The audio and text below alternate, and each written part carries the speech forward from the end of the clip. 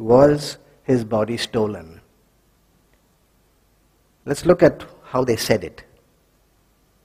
His disciples came at night and stole him away while we slept. These are the words of the soldiers who were posted around the tomb and kept there very specifically to see that nothing happened to the body. That was the picture.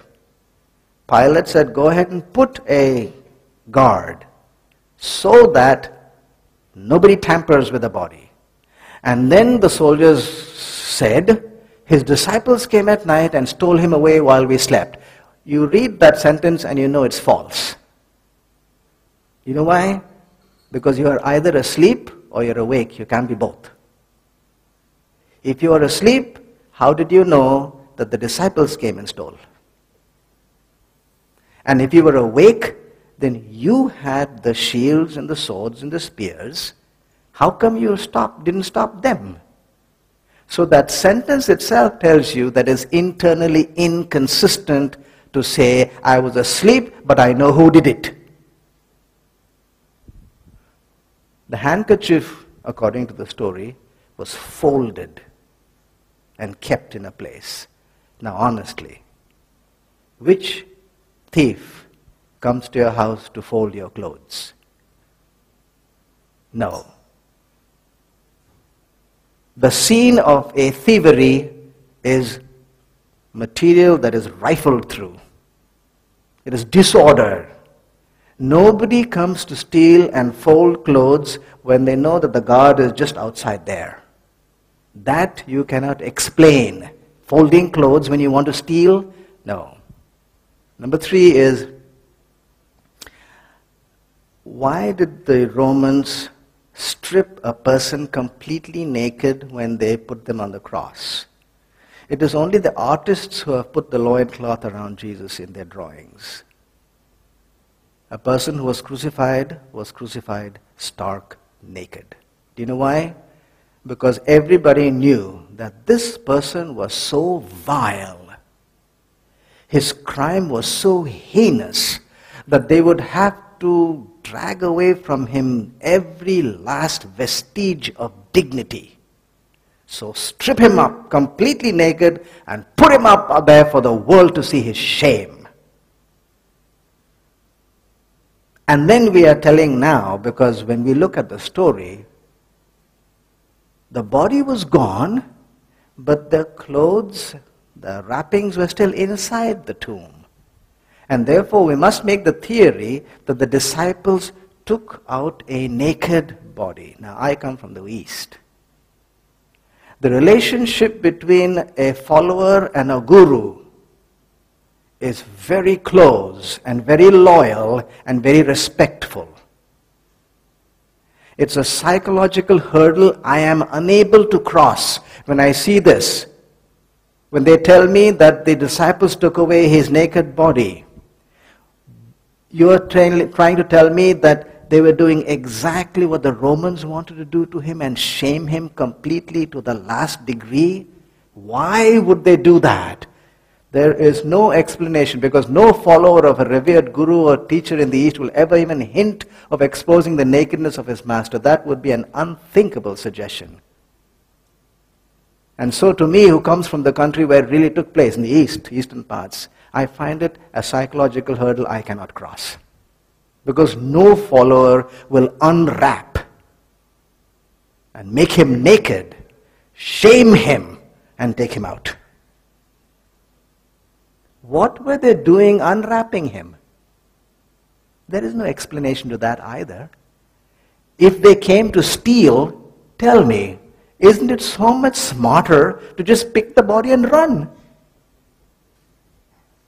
Why take the time to unwrap? And it's difficult to unwrap the cloth which has myrrh in it. Myrrh is a thing that causes it to become hard and firm. You unwrap that, again, no explanation over there. Hard to give an explanation.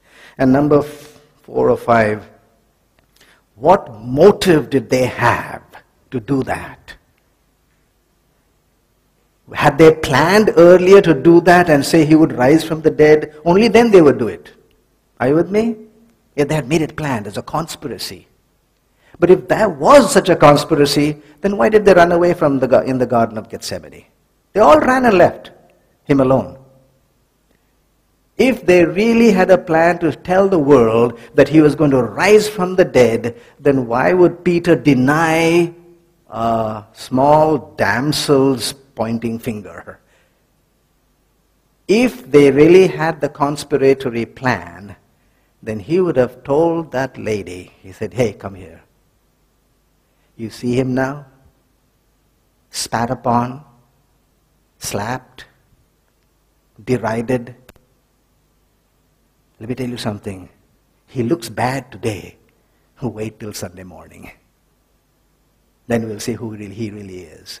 If they had a conspiratory plan.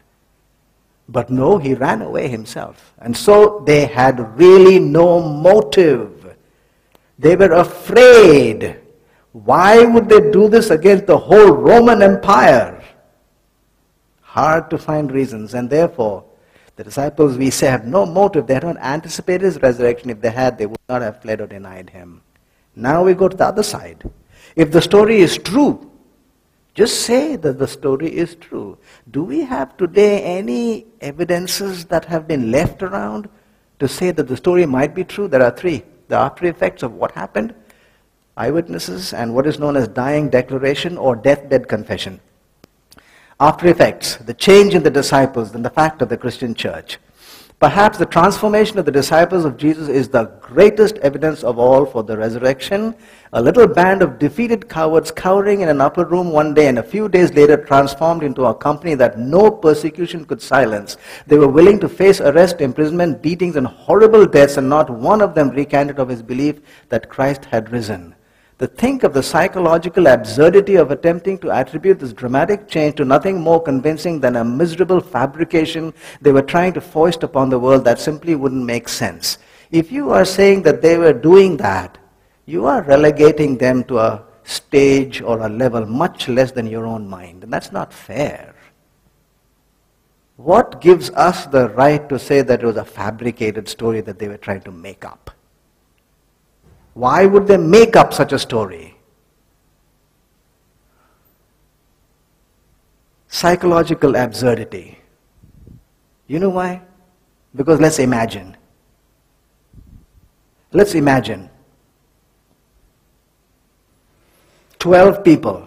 We call them together and talk to them and tell them, hey, you know and I know he died. You know and I know we stole his body. And we put him in our backyard in a bag and buried him. So now, I am telling you 12 to go and tell the world he rose up from the dead. Oh, so we 12 are going to tell the people he rose up from the dead? And what will the people do to us? Priests and the Jewish leaders, what they do to us? Nothing much. They'll just slap you, that's all. They'll just kick you around. They'll just whip you. They will just imprison you. And finally they'll put you to death. Oh. So really, what will it be for us, Nothing. Just go die, that's all. But make sure you tell the story. Tell them exactly how it happened. He rose up from the dead. And then when we tell them that, they will slap us, they will spit on our face, they will imprison us, they will torture us, and they will kill us. That's right. And these 12 looked at each other and held hands and looked and said, yippee, let's go. Honestly, is that how any mind thinks? When you know yourself. In other words, what we are telling us, that these disciples knew that their body was dead and gone. They had in one of their backyards a hole in the ground in which there was a bag, in which there was some rotting flesh and broken bones, And 6 weeks later, they stood in front of the crowds in Jerusalem and said that bag of rotting flesh and broken bones is the Prince of Life. And they said it with such conviction. 3,000 Jews dropped their lifelong tradition, gave it up, and decided that very day to follow this man. Tell me, can you tell a lie so strongly? After Jesus was gone, the 11 disciples realized that Jesus originally had 12. And so they wanted to choose one person who would take the place and make the group 12 again. And this is how they did it. These are the characteristics. Therefore, all these men who have accompanied us all the time, the Lord Jesus went in and out among us, beginning from the baptism of John to that day when he was taken up from us.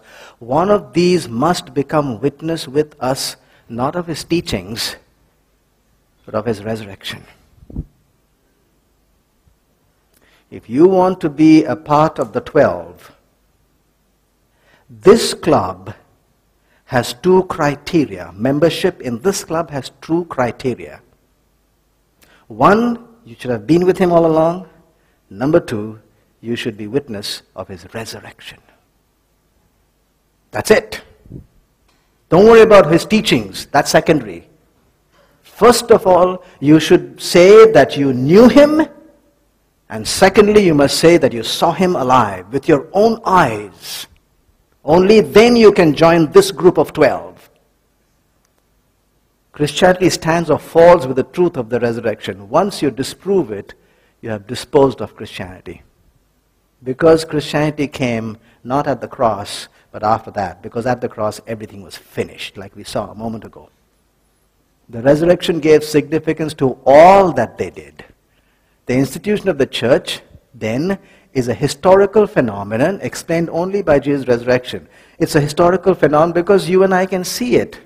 Today there is something known as Christianity. There is something known as the Christian church. You trace it back from today, this date, it will go back, and the only place it really stops as a point of its origin is the resurrection. Before that, there's nothing much. Without that, there's nothing much. Eyewitnesses. Do you know that this piece of literature, which is we call today the New Testament, it's an ancient piece of literature. Originally it was only in manuscript form, handwritten. It is the only piece of literature which talks about a story to which there were eyewitnesses. No other writing has that feature. Every other writing, somebody else saw. Nobody ever saw Gautama Buddha being enlightened under the ficus tree. Nobody ever saw Muhammad on Mount Hira talking to Angel Gabriel. All they accepted was what they said.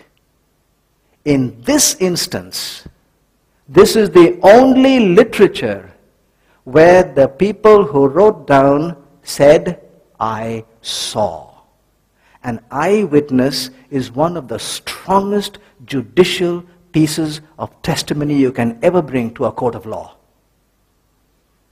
Those who from the beginning were eyewitnesses, but were eyewitnesses of His Majesty. He who has seen has testified. That which we have heard, which we have seen with our eyes, which we have looked upon and our hands have handled. What words! You will never find these words in any other ancient literature. The very kind of evidence which modern science and even psychologists are so insistent upon for determining the reality of any object under consideration is the kind of evidence that we have presented to us in the Gospels regarding the resurrection of the Lord Jesus, namely, the things that are seen with the human eye, touched with the human hand, and heard by the human ear. This is what we call empirical evidence. It's not a philosophy. It's an evidence. Dying declaration or deathbed confession. Why does a court of law place so much emphasis on a deathbed confession? And they do. Because everybody in their back of the minds reach a point when they are facing death where they say, okay, I'll tell the truth. I've got nothing to lose now. I'll tell the truth.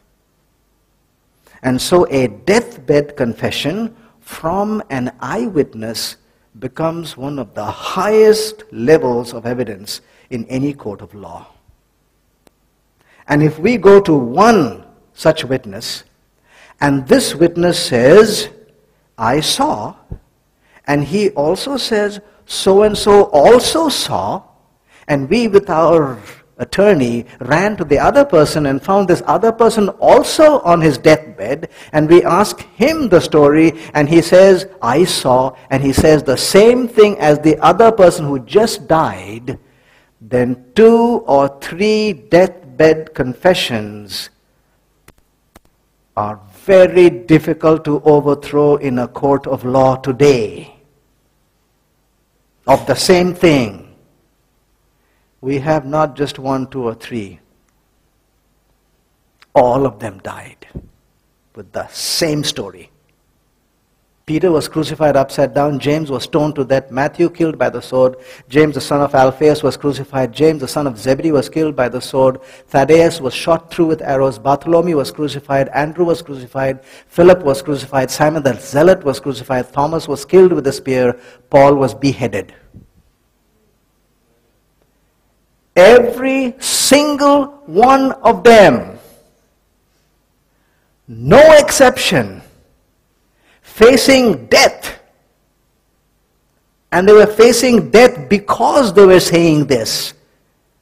How easy would it have been for them to say, okay, let me tell you the truth. He didn't rise, he rose up from, yeah, we buried him there, let me go home now. Come on. How easy would it have been? Let me go home to my family. Why should I die for what I know to be a complete and total hoax? But no. They faced every one of them. And they didn't die all together, boom, one shot. One, then another, over months and years. It was enough of time for people like you and me to sit down and reconsider. Shall I or shall I not stand by this? Why should I stand by this when he's dying for it? So they're going to kill me too. If you knew it to be a hoax and a lie, would it not be so much more reasonable in your own minds to tell the truth and save your skin? But none of them went back. We'll slap you. You can. We'll spit on your face. He rose up. We will whip you. He rose. We'll imprison you in stocks. He rose. We'll kill you. You can do anything you want. I saw him before. I walked and talked with him. I saw him as the risen person afterwards in bodily form. And let me tell you why I'm dying. Because he who has conquered death has told me that he will impart to me eternal life. And not only to me, friend, you want to kill me? Let me tell you, if you believe in him, he'll give you also eternal life. Go ahead and kill me. And every one of them went to his death. I don't think it is fair for us today, 2,000 years later, to say, well, they were just cooking up a story. You can't die for a cooked up story. It is too hard to give an explanation other than the fact that probably, most probably, they were telling the truth of the matter.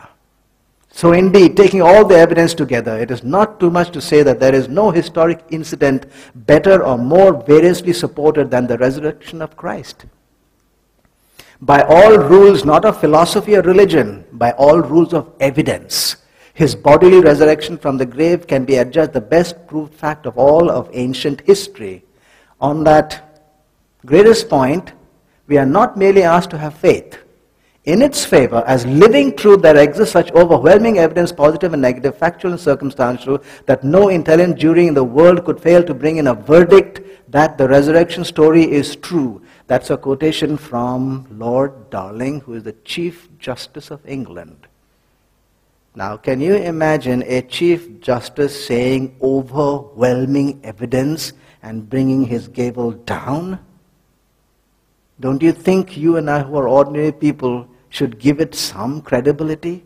That a Chief Justice of a nation says there is overwhelming evidence here? Thousands and tens of thousands of persons have gone through it piece by piece as carefully as every judge summing up a most important case. I have myself done it many times over, not to persuade others but to satisfy myself, and I know of no one fact in the history of mankind which is proved by better and fuller evidence of every sort to the understanding of a fair inquirer than that Christ died and rose again from the dead. And he's not just like you and me who walk the streets. He is chairman of the Department of Modern History from Oxford University. Arnold Toynbee wrote a huge compendium of history, study of history. In that, he devoted 80 pages to study anybody who called themselves a savior. Savior of the world, savior of the nation, savior of a community, maybe savior of the family. Anyone who called themselves savior, he studied. This is what he said. When we first set out on this quest, we found ourselves moving in the midst of a mighty marching host. In the last stage of all, our motley host of would-be saviors, human and divine, has dwindled to a single company of none but gods. At the final ordeal of death, few, even of these would-be savior gods, have dared to put their title to the test by plunging into the icy river, meaning death. And now as we stand and gaze with our eyes fixed upon the farther shore, meaning what happened after death, a single figure rises from the flood and straightway fills the whole horizon. There is the Savior. He was looking to see who the Savior was. How did he test himself? There's only one person in history who has tested himself as a Savior by saying, I can be killed, but I will rise again. There is absolutely no parallel to this except in mythological writings, and we saw again, the basis of what we are saying is that this writing is not mythological or legendary. The bones of Abraham and Muhammad and Buddha and Confucius and Lao Tzu and Zoroaster are still here on earth. Jesus' tomb is empty. It is the concrete, factual, empirical proof that life has hope and meaning, love is stronger than death, goodness and power are ultimately allies and not enemies, life and not death wins in the end. God has touched us right here where we are and has defeated our last enemy. We are not cosmic orphans. We've gone these 3 evenings from one concept to another, and we have tried our best to evaluate any evidence. Now, does that mean all the evidence that this is all the evidence there is? No. What I have done is not told you to think of these things as I have thought. All I'm saying is I have presented to you the way I thought this thing out. So let's summarize what we did. The New Testament is the best documented ancient writing in the world. It is solidly historical in nature. The top feature of writing is beyond human capability. Remember the cross-referencing, and so the source living for 1400 years, beyond human capability. Only the Bible's challenge is open and clear, which is predictive prophecy, and it fulfills its own challenge very impressively. Jesus dared to make the highest claim, Son of God. He did not just bring the truth, the way, and the life. He was the way, the truth, and the life. That was his claim. Number 6, Jesus is the only one in whom the theory of teaching was matched by actual practice in life. Therefore, the only one with the right to say, follow me. Jesus' ministry was the shortest and yet had the greatest impact. The only founder to be born illegitimate. The only founder to die the violent, shameful death of a condemned criminal, and the only one to go into the domain of death, the most feared enemy of humankind, and break those bands and come back as a conqueror over death. 10 questions. And so I had to make my conclusion. Doesn't have to be yours. My conclusion. Jesus and the Bible are actually unmatched in their credibility. They have the highest credibility that I have found in any claim, in any writing in all the world today. And therefore, they provide to mankind, meaning me, what I had looked for 20 years, the only way. I'm not asking you to accept that. All I ask you is to think in your minds, well, he has presented some evidence. He possibly does have a reason to believe the way he does. That's all I ask of you. And once you say that, then I say, well, now you go and find a reason for your belief. Thank you.